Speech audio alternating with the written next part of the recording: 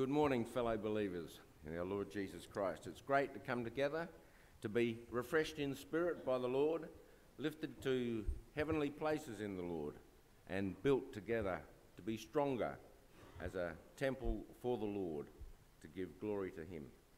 So this morning we're going to start off 10,000 reasons why we're here this morning.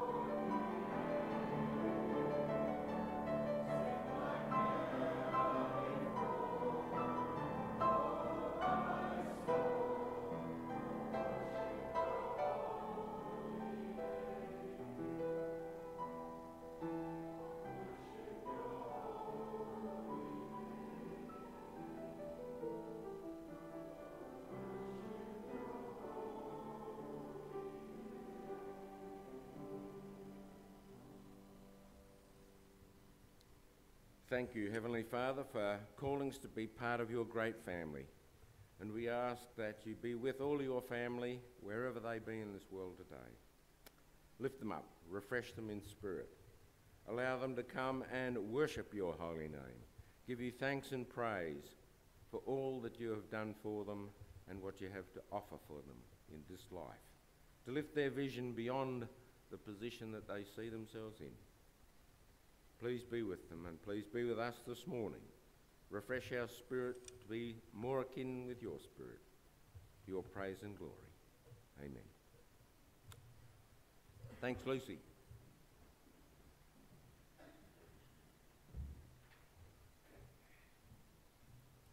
Hi everybody.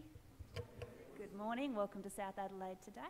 Lots of visitors. We have with us John and Maureen Eakins, various glasses. We've got Joan and Jeff and Loris and Jake, David Herman, David Burney, Robin Lois Scott, Faye Berry and Izzy Provis.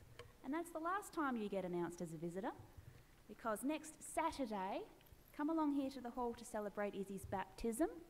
It'll be starting at 2 p.m, so be here for that. You know it's going to be wonderful.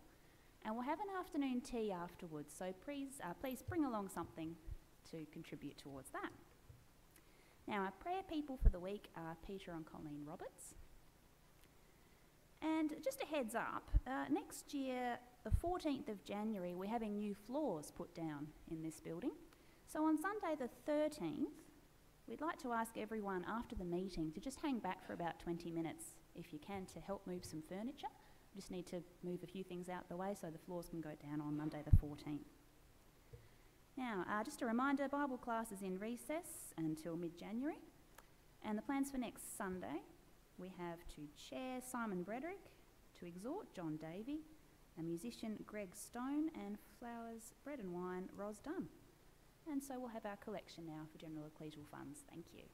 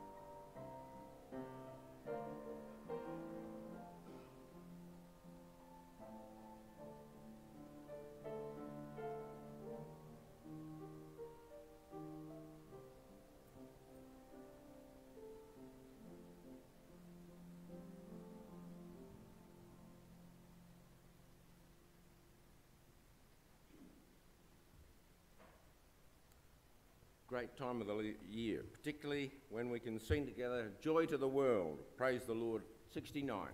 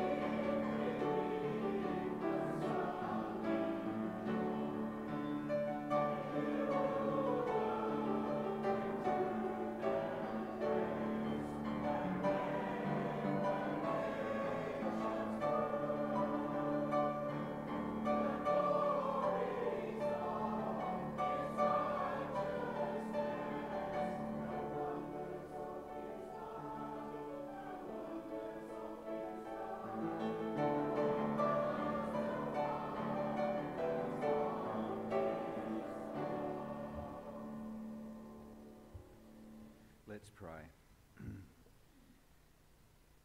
Father, we come this morning with many and varied things on our minds and in our hearts, but in all of our petition, remind us that it's actually not about us, it's about you and the praise of your glory. And when we think that we, who were once separate and excluded and without hope in the world, we who once were far off have now been brought near by the blood of Christ. We who were once not a people are now a people. We who were called the uncircumcised, we now belong in the family. And this is a truly amazing blessing, Father, brought about entirely by your grace. What a privilege. We pray that you would give us a greater appreciation of this grace in which we stand, this building of people of which we are a part, this organic structure built on the foundation of the apostles and prophets with Jesus Christ as the chief cornerstone.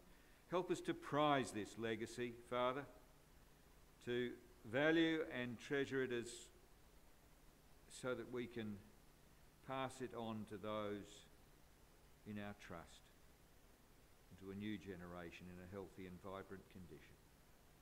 And so in putting first things first, we acknowledge your supremacy in all things throughout the universe, and the fact that you have given all power and authority to Jesus, our Lord, in all things, in heaven and on earth. Fill us with a sense of awe and reverential fear whenever we pray, and indeed whenever we engage in the things of the Spirit. Lift our gaze above the ordinariness of daily life, to appreciate that the things of the flesh, the things of this world are passing away. Give us a proper perspective of our place in eternity, so that as time passes, we will each find the things of the earth to grow strangely dim in the light of your glory and grace. Remind us in our fellowship this day that we need to cooperate with you in the great salvation process, that we need to be ready, willing and available to you if you are to work in us to will and to do of your good pleasure. Father, we are willing, but sometimes an element of unwillingness creeps in uninvited, so please help our unwillingness. Prune us when necessary so that we may be fruitful in your service, producing the fruit that only your Spirit can generate. Forgive our foolish ways and purge our consciences so that we can know deep down in our spirits that we really are forgiven, so that we can live freely and confidently before you as you intended and as you have provided in the new covenant that we celebrate. In this week especially, when there is isolation and loneliness, as indeed there will be for many, we pray that you would minister the joy of belonging and the inclusiveness of family fellowship that comes through the gospel. Where there is doubt and uncertainty, may you work your reassurance and confidence. Where there is distraction and inattention, please work your focus and discipline, and when and where it suits you, may we be ready and willing for you to minister these things through us. We honour our prayer people, Peter and Colleen, in the congregation this morning. We place them before you, so appreciative of their respective ministries among us as elders. Peter in his work as treasurer, and Colleen in her extensive counselling. Bless them this week and bless their work in the Lord. And we ask you too for a special blessing on their families, spread so far and wide as they are this week. Bind them together in love this week especially. We pray for Izzy this week as she prepares for her baptism. May she come to rely on you for all the resources she will need to be a faithful and fruitful disciple. And may we, her brothers and sisters, learn to serve her and mentor her in a sensitive and caring, appropriate manner. For those of our members whom we see infrequently, and sadly there are some of those, may their hearts turn to you this week as they, with all of us, reflect on the coming of their Saviour. May they be reminded of the value of their service in the body and of the love that you have for them. Comfort them in the knowledge that you have them in hand, even to the extent of having counted the hairs on their head.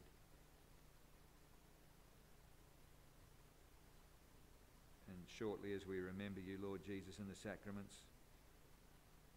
draw us closer to the reality of our calling and of the immense privilege and responsibility we have of being servants of the King, children of the Father.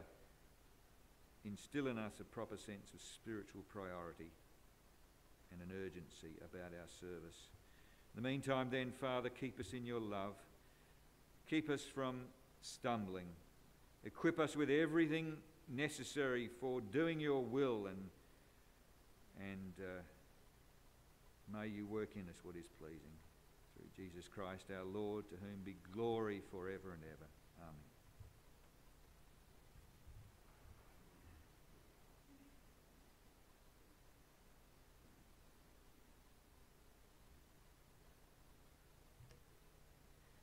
John's asked that Ephesians 2 be the basis of our words of encouragement this morning, and Kay will come forward and read that for us.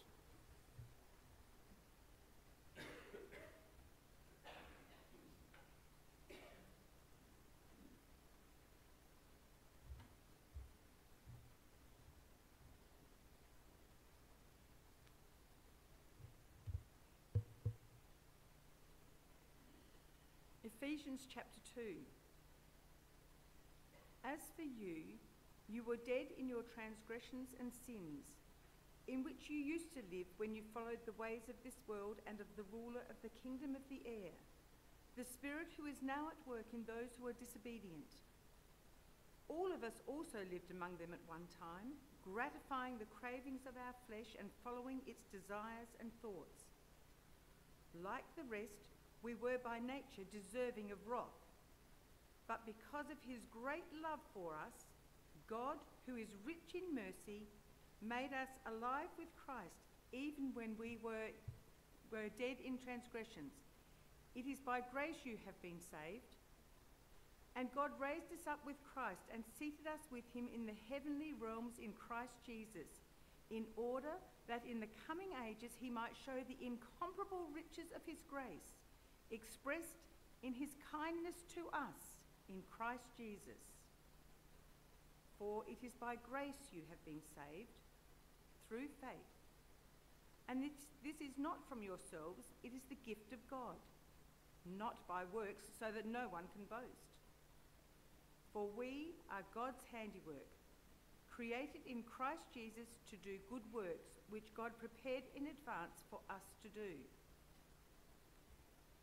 Therefore, remember that formerly you who are Gentiles by birth and called uncircumcised by those who call themselves the circumcision, which is done in the body by human hands, remember that at that time you were separate from Christ, excluded from citizenship in Israel and foreigners to the covenants of the prophets, without hope and without God in the world.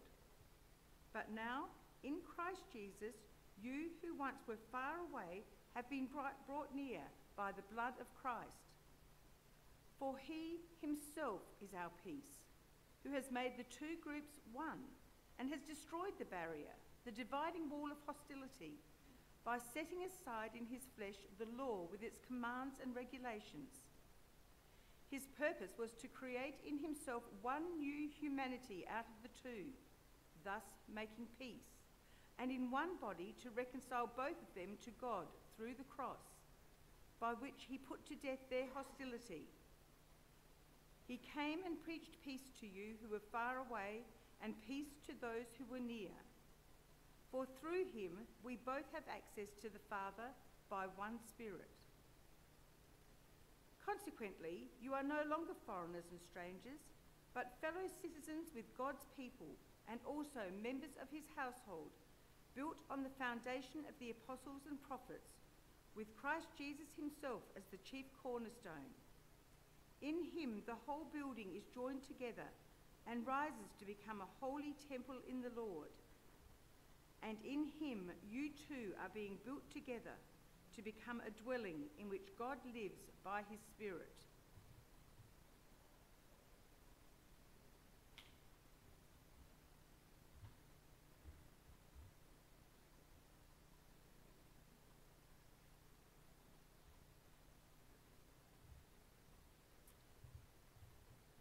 We'll be led in thought by John this morning.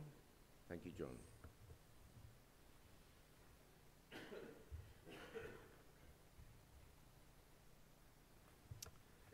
Good morning, everyone.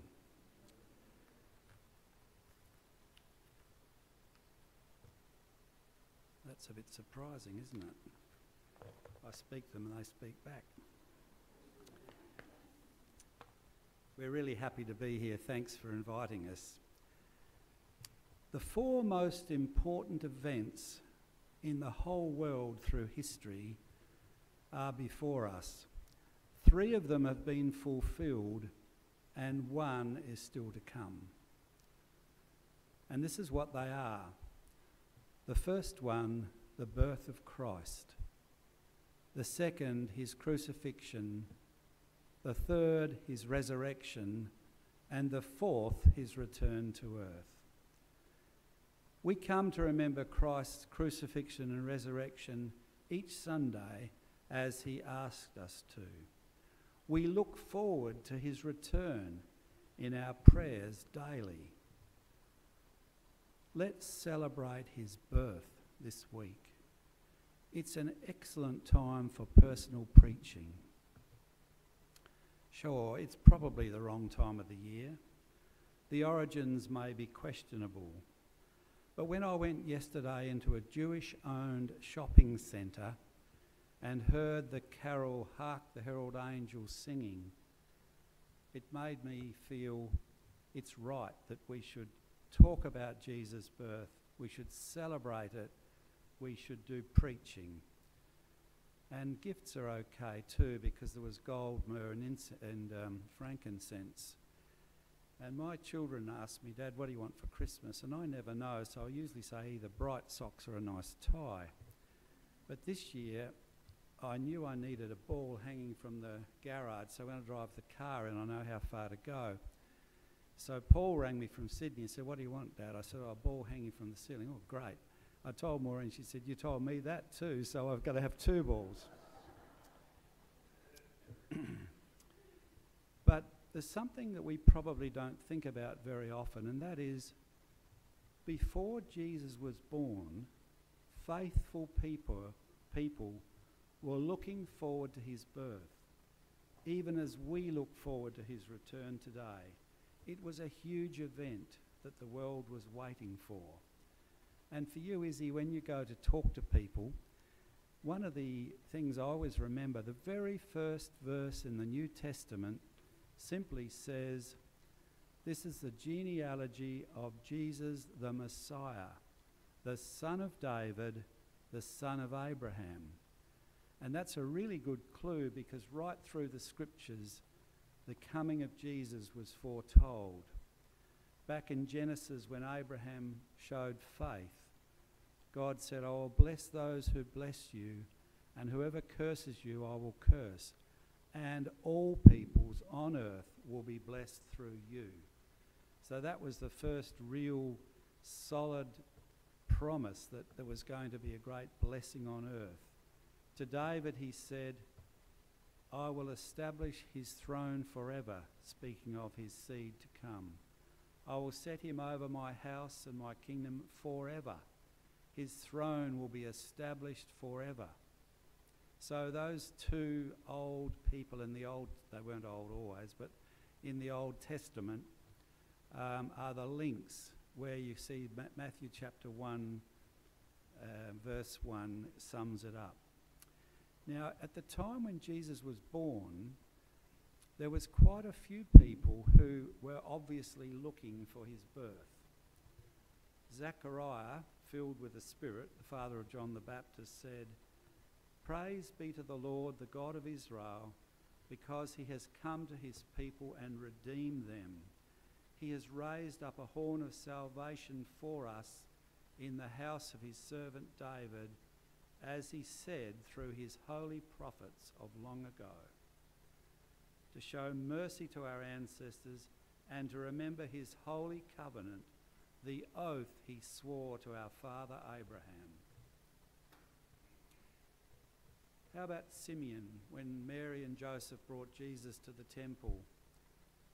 It had been revealed to him by the Holy Spirit that he would not die before he had seen the Lord's Messiah.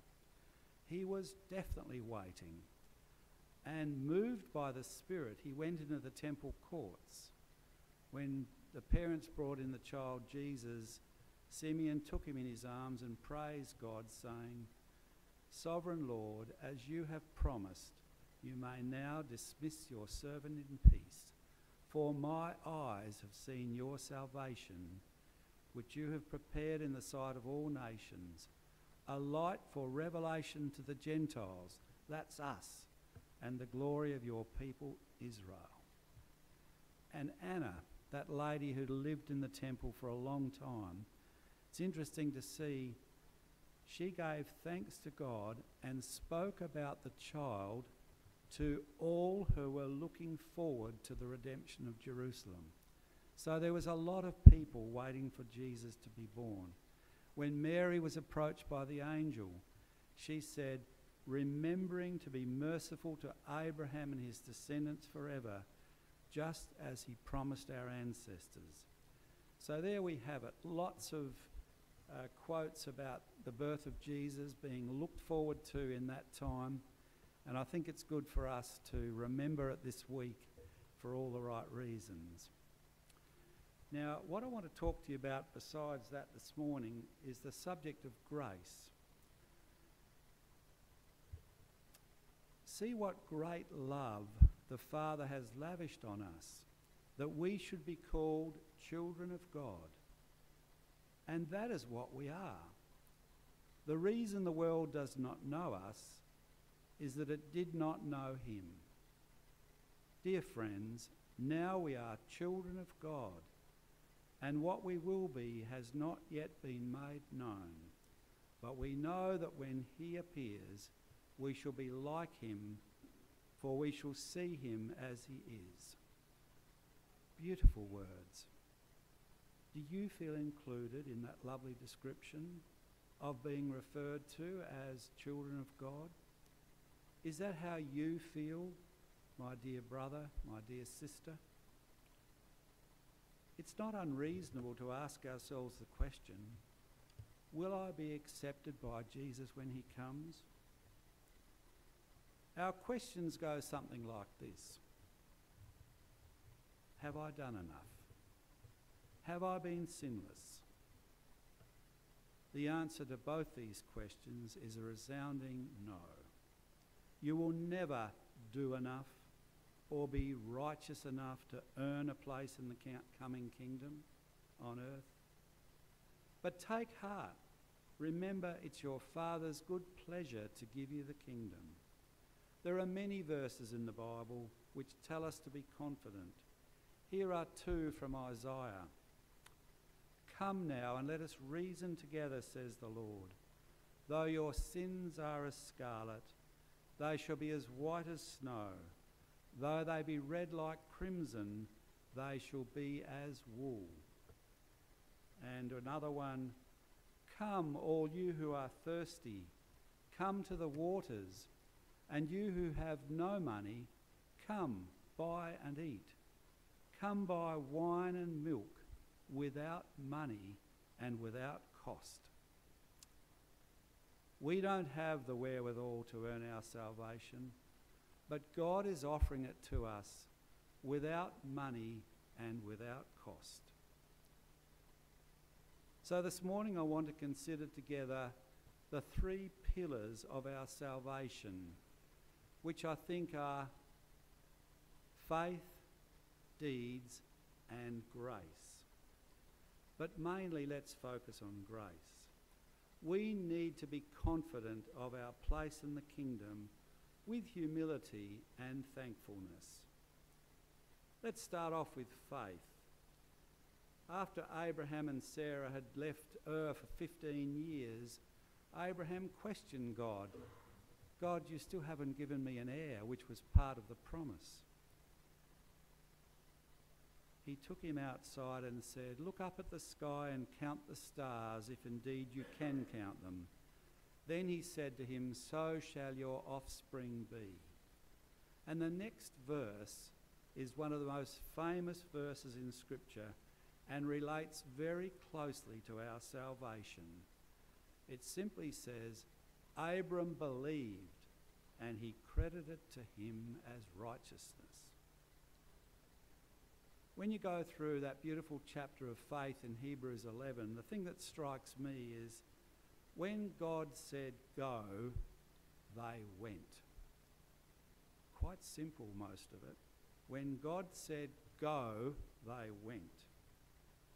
If you'll come with me to Romans chapter 4, we'll see a little more of Abraham's faith.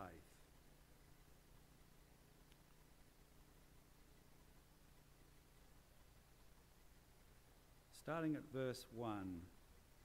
What shall we say that Abraham, our forefather according to the flesh, discovered in this matter? If in fact Abraham was justified by works, he had something to boast about, but not before God. What does Scripture say? Abraham believed God, and it was credited to him as righteousness. Now to the one who works, wages are not credited as a gift, but as an obligation. However, to the one who does not work, but trusts God who justifies the ungodly, their faith is credited as righteousness. So that's faith for you. The second pillar is about deeds, or works, if you like.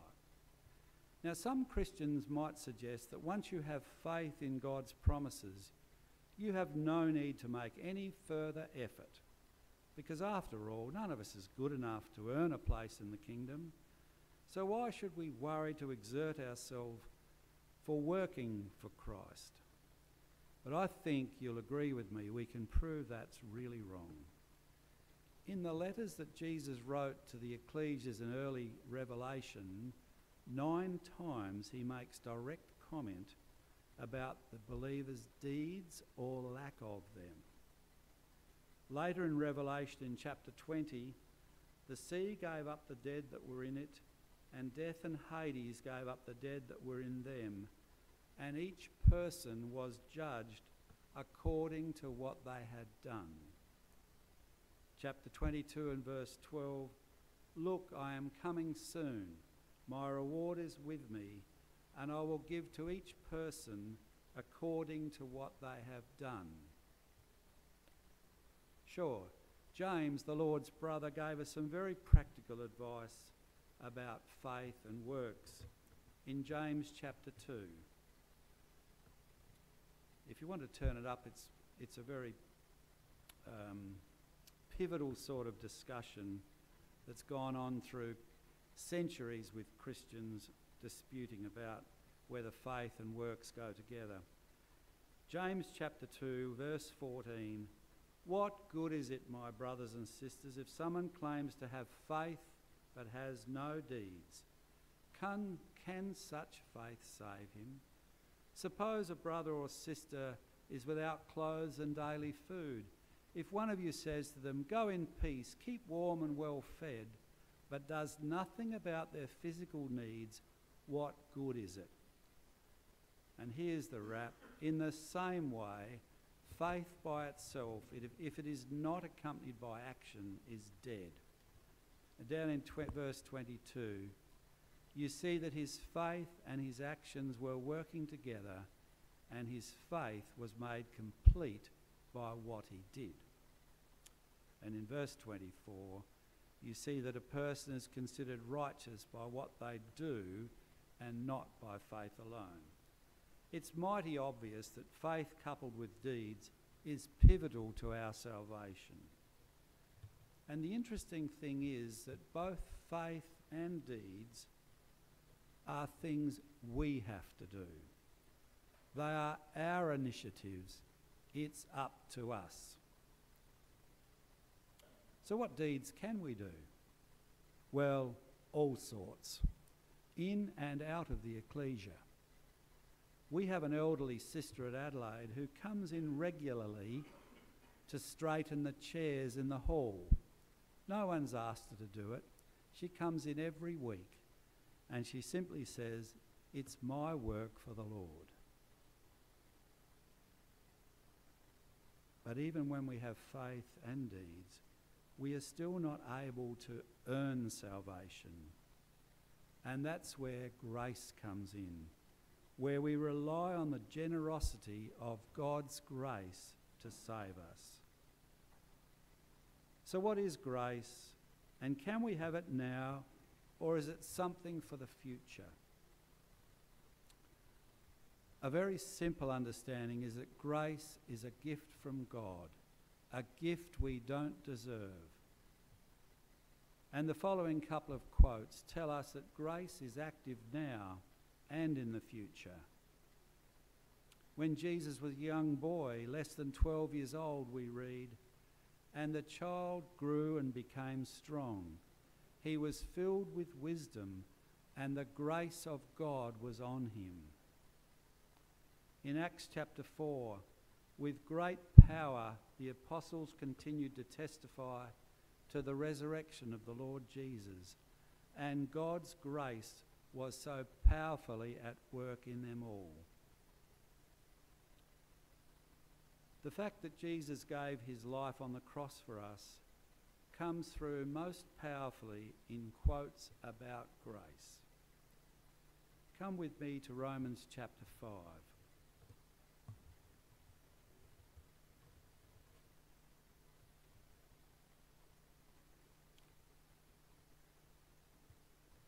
Commencing at verse 1.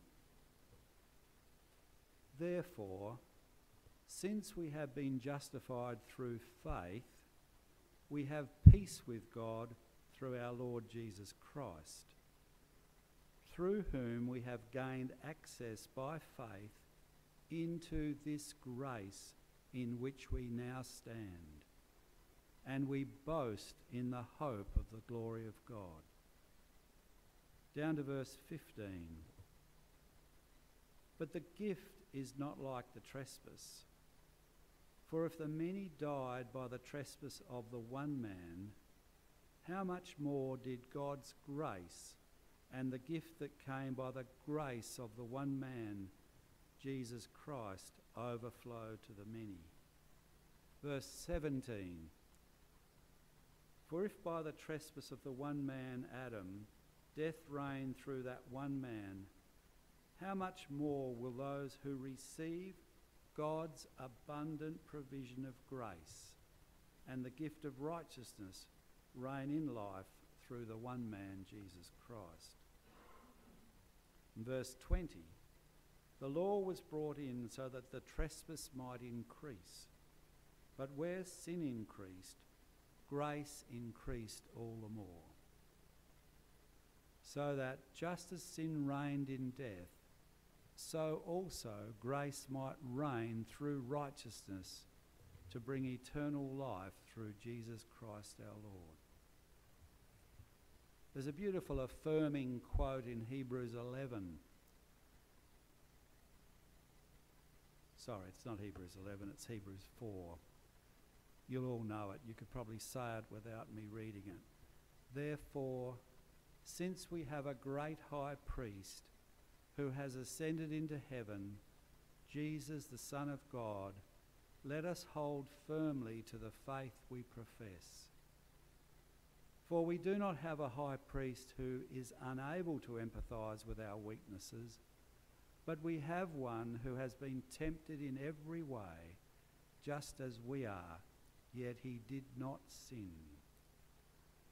Let us then approach God's throne of grace with confidence, so that we may receive mercy and find grace to help us in our time of need. Quite beautiful, isn't it? Just as an aside, Maureen and I visited a sister at Beth Salem last week, a beautiful sister, quite old, and she said, "I'm not sure whether Jesus will accept me into the kingdom." She said, "I haven't done all that much wrong." I thought that was pretty good. But she said, "I'm not sure that I've done enough." And this is the problem, and this is not uncommon. It's to accept God's grace, which is the really important thing, if we have the faith and if we've showed it in our lives by action. So let's come to our reading in Ephesians 2. At verse 4, "Because of his great love for us, God, who is rich in mercy, made us alive with Christ, even when we were dead in transgressions." Here it is again. "It is by grace you have been saved, a gift of God." In verse 7, "In order that in the coming ages he might show the incomparable riches of his grace, expressed in his kindness to us in Christ Jesus. For it is by grace you have been saved, through faith, and this is not from yourselves, it is the gift of God, not by works, so that no one can boast." Verse 10, "For we are God's handiwork, created in Christ Jesus to do good works, which God prepared in advance for us to do." Do you know that in almost every letter written by the Apostle Paul, he begins by extending grace and peace to his readers? I'd never thought much about why Paul joined those two words together, grace and peace. Sure, I suppose I understood grace. But I was talking with a brother last week whose father had died not long before. And the father had said to this man, "I know I am dying. I am not afraid. I am at peace." It hit me quite strongly. We might have faith. We might have worked for the Lord. We know we're still not good enough on our own. But when we understand that God's grace is a gift from God which we have not earned, we should be overcome with thankfulness and humility, secure in the love of God and at peace. I now see why Paul used these two words together, grace and peace to you. Understanding God's grace will give us peace. The take-home message today, which I don't probably need to repeat, you've probably all got it. The message is we must have faith that God can and will fulfill his promises. Our faith must result in us having the desire to work for the Lord, which is demonstrated by our deeds. These two pillars, remember, are our responsibility to build. They're for us to develop faith and to put it into work with deeds. But even with faith and deeds, we cannot earn salvation. We still fail. We are saved by God's grace. That third pillar of our salvation, it's a gift we cannot earn. But with God's grace, we can approach the throne of grace with confidence, humility, and thankfulness. So, my dear brethren and sisters, please remember the three pillars of our salvation are faith, which is for us to have, deeds, which is for us to do, and grace, which is a gift from our Heavenly Father, a gift we don't deserve. And the key verse this morning, "For it is by grace you have been saved through faith. And this is not from yourselves, it is the gift of God, not by works, so that no one can boast. And the very last verses of the Bible, a message from our Lord Jesus, who we come to remember now. He who testifies to these things says, "Yes, I am coming soon." Amen. Come, Lord Jesus. The grace of the Lord Jesus be with God's people. Amen.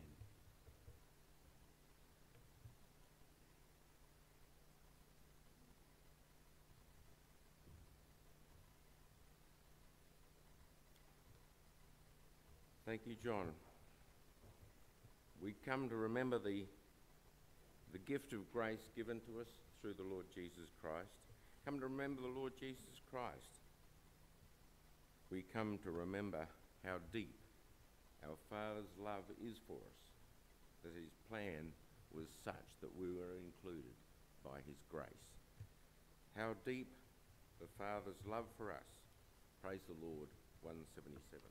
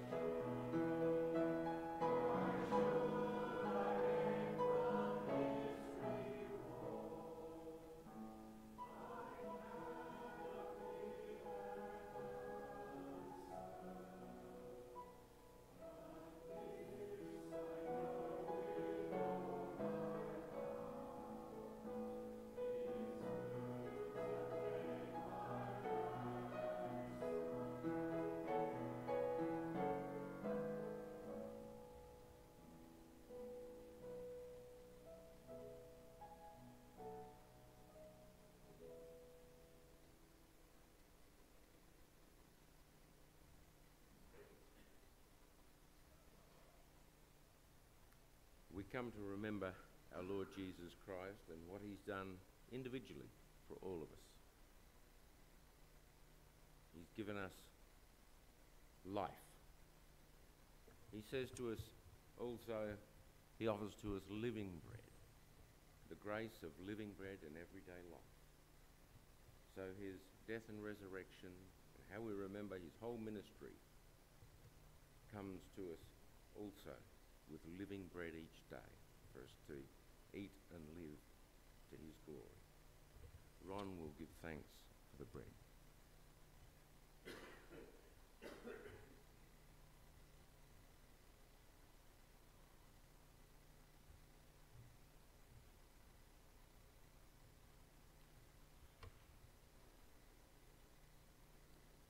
So, Heavenly Father, we humbly come before your throne of grace.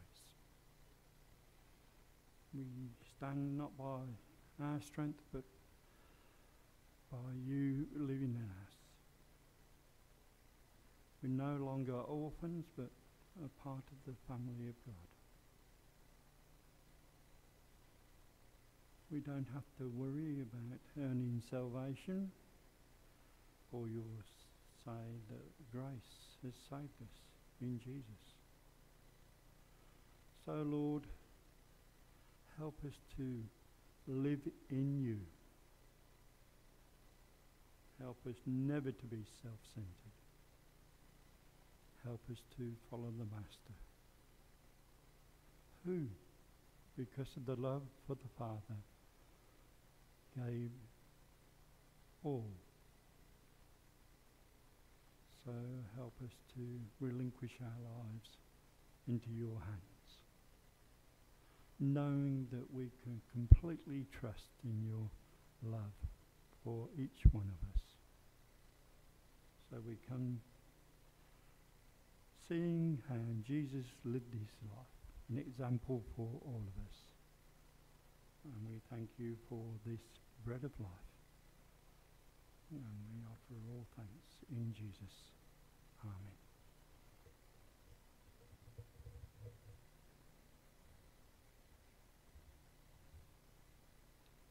Jesus passed the bread to those that were with him at the time and said, "Eat this in remembrance of him. In the fullness of his name, remember him."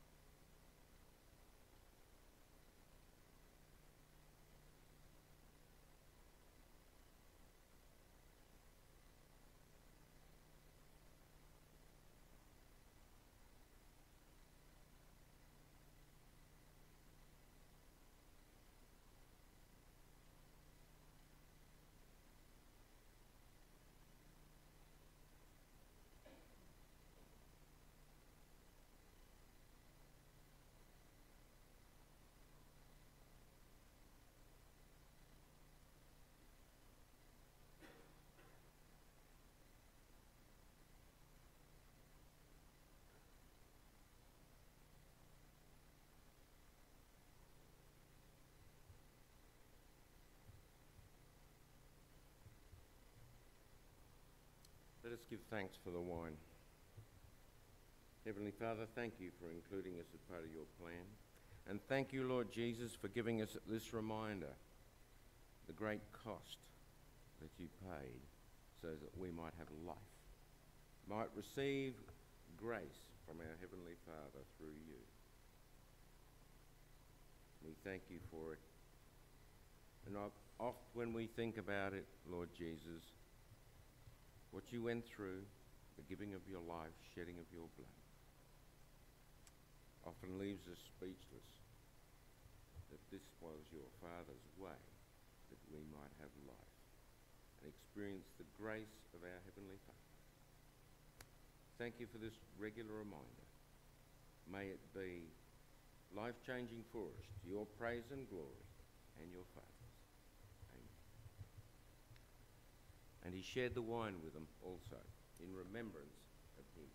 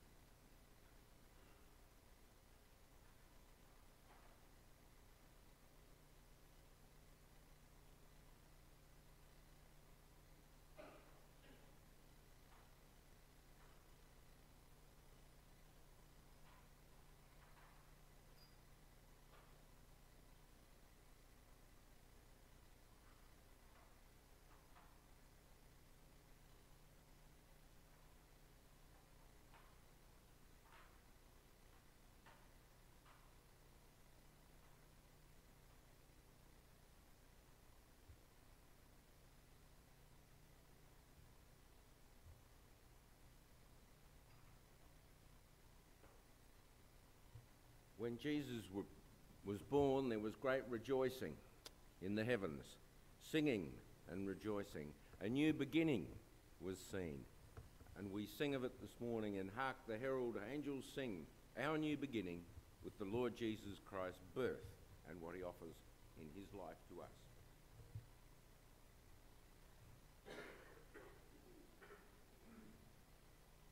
Amen.